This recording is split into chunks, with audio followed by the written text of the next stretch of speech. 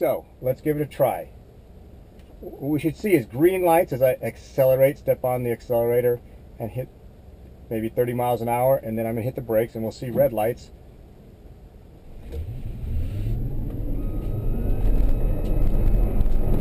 Red lights,